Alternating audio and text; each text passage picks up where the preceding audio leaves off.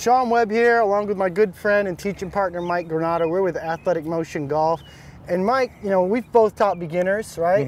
And what we normally see is kind of two distinct patterns when they pick up a golf club. They're either all arms, or they've been told they need to use their body only, and they have this body swing. So I think today we're going to try to clear that up maybe a little bit. Right, we want to show you not only how to use the arms, right? We got to have the arms in the golf swing, but we also want to make sure we use the body correctly to complement what the arms are doing and vice versa. And that's what today's video is going to be all about.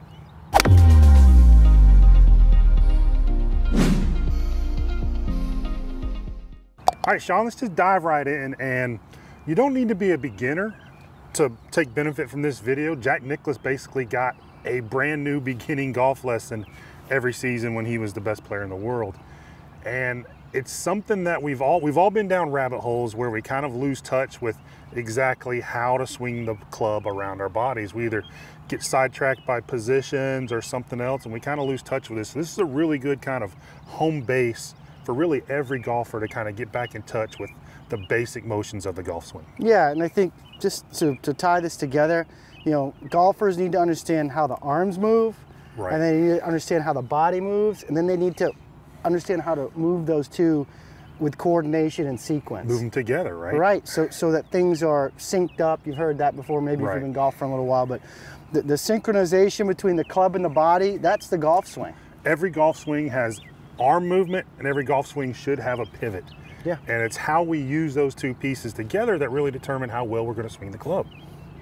Absolutely, and I think, you know, just for starters here, I think it's helpful to break down each arm instead of just both arms together, because I think if someone can learn to swing the club independently with each arm and then add the body in, things like sometimes a light bulb will go off. Oh, I see it. It's actually both. They need to marry up. Well, most people are either dominant in one arm or the other, so they kind of have a bias to one or the other, and we need to use them both really well. Yeah, so if we're talking about just arm motion, and we'll have some corresponding drills to go along with this, you know, if you just grip the club in your right hand, your arm's going to swing back and the elbow's going to fold, right? It's going to unfold and the wrist is going to rehinge on the other side. So it's an elbow fold and a wrist hinge, an unfolding and a rehinge on the other side, and you can get pretty good at making that little motion and just learn how to clip the grass.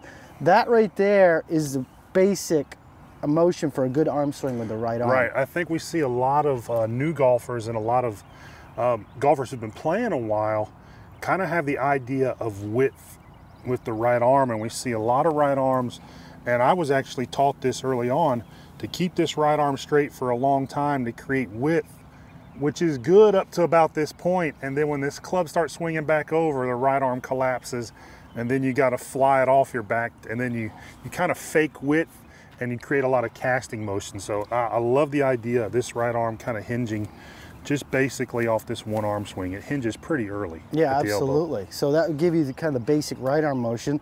Left arm, and you'll see good golfers doing this a lot, Mike. Just standing, if I was standing you on the tee just talking to you. Right, waiting for your tee shot, yeah. Good golfers make this motion instinctively. So it's a very similar motion to the left or the right arm. The wrist hinges on the way back, unhinges and rehinges, and the left arm folds in that motion. And you'll see it a lot now that I've mentioned it. You know, you notice things more when you first hear about them, and you'll see tour players doing it, getting ready to hit balls on the first tee or wherever they are, making that motion, just clipping the ground. Right. And that, again, that's the feeling of the correct arm swing with the left arm. And again, there's no thought or no intent when you're doing that to keep this arm dead straight. Like, nobody's doing that move with it or trying to do that move with it. There is some softness to the forearms and elbow that I think a lot of golfers go down some bad roads trying to keep this arm straight, especially if mobility is limited. Yeah. To keep this arm straight, there's softness. And when we measure this stuff on 3D, on gears, we've yet to see a golfer with a straight arm at impact. Never. Some are really bent, some are slightly bent, but we just don't see this straightness. So it's a bad thing to try to keep a really straight arm. Yeah, and you start to feel the weight of the club and the momentum of the club without you fighting it. I call it the swat. You see people making these lungy moves. Start to work with the weight of the club more, especially when you only have one hand on it. That's exactly right. So that gives us kind of the independent arm motions.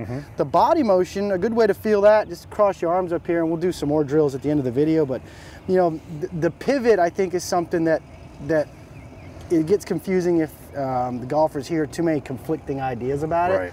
Basically, it's a turn on the backswing and a shift and a turn in the follow through. Right. Right? I think, you know, there's a lot of minutia that goes along with it, and we've done a lot of videos with a lot more detail, but for the beginning golfer, they just need like these higher level concepts. Umbrella concepts. Especially if you're Exactly new right. to the game. So it's a turn and then a shift and a turn. You'll end up on this right toe. Right. If you can make that motion somewhat look like this, you're gonna be in the ballpark. You marry that up with this arm motion we just showed you, you've got the makings of a pretty solid little golf swing. That's exactly right. And I think one of the pitfalls with that is a turn. That's how it was described to me early on. You just turn back, turn through. Well, you're leaving out one really important part of that pivot, and that's the shift. Absolutely correct. So it's a turn, shift, turn, and we see that with every good ball striker we've ever worked with. Yeah, so that gives us the basics for the arms individually and the body. Let's come back in a minute here and look at the drills, and we'll give you some stuff you can use to incorporate this in your own game. All right, Sean, let's take a look at the some really good drills to do for the arms. Okay, perfect. And we'll start with the right arm. Yeah, and I think I demonstrated it in the first section with, you know, my hand on the grip side of the club. What I want you to do to start with though is just grip it underneath the head of the club. Not on the head, just underneath of it, right? Because what that does, it creates like a counterweight here for you, and the club head, the end of it starts feeling really light. So you can move it, right? And it feels like it's easier for the club to swing, or this end to swing. You're being total control. Yeah, so what I want you to do, put your right arm up here high on your shoulder, almost like holding this upper part of your arm close to your body just a little bit, Right. so it doesn't go like this way like Mike said, and put your feet together and get used to swinging it back, letting it hinge. It's going to hinge really easy because this weight is down here. Right. Let your elbow fold, unfold, and then rehinge it on the other side. Kind of an L on this side and let it swing up here on the other side. So hinge, fold, unhinge, or unfold and then rehinge on this side. So it starts looking this way. Once you start doing that a few times and got a sense for it, now try it with your left arm. You're going to take your right hand, hold it here, hinge, and rehinge. So that motion there alone will start getting your arm motion where it needs to be. And I think one of the pitfalls with doing that, and what you want to be careful of, is when you're hinging, you don't try to make super long swings by going too fast. Yeah. It's really kind of like left arm parallel or left forearm parallel to the ground, and then the same going through. But you don't want to do it, get it back here, because that's going to be very un-golf-like when you take that hand off. That's right. So once you got a feel for that, what you can do now, do the same thing with the grip end, holding the grip end and feeling the weight of the club swing back and through. And this looks really easy. A lot of you just starting out are going to be doing this kind of motion with it. Feel the weight of the club swinging and brushing the ground back and through until you have a sense for where that's going to hit the ground, and do it the same on the other side. Now, the next progression is to hit balls. You made a really good point there. It should look easy when you're doing it well. Yeah. And you should be able to, a great way to do this is if you have a little carpet pattern indoors or even outdoors on like a weed or like a dandelion we used to do, is try to hit the same spot every single time. Yeah. You're doing this at first, you're going to hit some back here, you maybe hit some up here. But you get really good at it, you'll start controlling the body and hitting the same place every time, and then you progress to the next part of it. Yeah, the next part is going to be hitting balls, and you know, I think this is a good drill for anybody to do, beginner or otherwise. Absolutely. Especially for beginners, just to learn the motion. Tee the ball up. I would grab maybe a 7-iron here. Let me switch with you real quick. That's a 5. Yep, grab a 7. 7. Yep, hold your right arm in place with the left here. Make a couple practice swings and see if you can clip one. I'm going to hit one down this way, Okay. Mike. See if you can clip one off the tee, and ball should go pretty straight. Right. Right, with very minimal effort, because you're using the weight of this club as it swings through to just clip the ball off, and you're not trying to swat at it. And it's not, you're not trying to hit this ball as far as you can. No. It's just little bunning these balls out there. Yeah. Now go ahead and do it.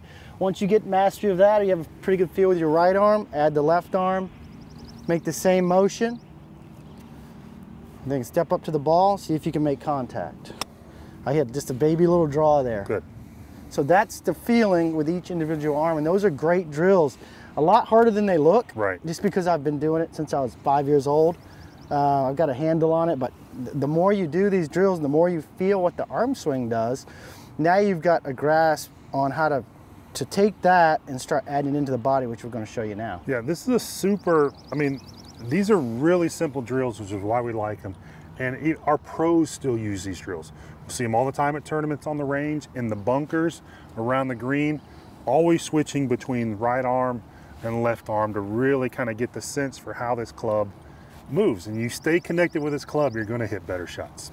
Now the third part of this drill with the arms, before we add in the body, is one of the old classic drills, but it's one of the better ones again. Just feet together. Yes. Both hands on the club, feet together, without, so you kind of removes the ability to make a big swing. Lunge. Yeah. Yeah. Feet together, hinge, unhinge, rehinge. You can see the freedom of that, and my arms are swinging a little bit independently of my shoulders. And what a lot of you are going to do is try to do this with this kind of chopping action. Right. It's just freedom in the arms and shoulders that allows me to do this. And I'm going to hit one, Mike. Okay. So hinge, unhinge, rehinge. You'd be surprised how far the ball will go with no effort, because you're using the arms, and there's some speed to that. Right, and the pivot essentially is supporting it. That's right. It's not necessarily trying to drive the motion, which is difficult to do when your feet are together. Absolutely. So that gives me my arms. Is for the pivot, one of my favorite drills is hold the club across your chest this way. Get your feet shoulder width, and think of your right hand as the face of the club. Right. Right? That would give you a good feeling of where that face is. So you're going to pivot back, feel a little pressure into your right foot. Now shift left, swing the arm through to the finish. And this is a great one to do in front of a mirror. Like, you don't have to do this one outdoors. Right here, and you can watch the mirror and make sure that you're not seeing this movement like this, right? You want to keep that, as Sean likes to say, that tag on your shirt pretty much in the middle.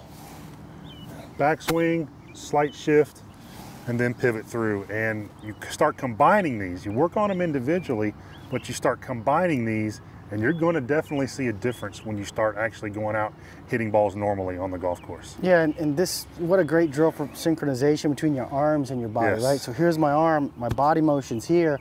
I'm going to pivot and kind of keep this right hand in front of my chest, right? I'm not doing this. I'm not pulling the arm behind me away from the chest. I'm turning and folding, right? Now my arm's in front of me, swings down in front of me, through. So now I'm getting some synchronization between the arms and the body, which that is the golf swing. That's moving the club around your body much more efficiently. So let's tee another one up. Okay. With that thought in mind, I'm going to go normal stance width.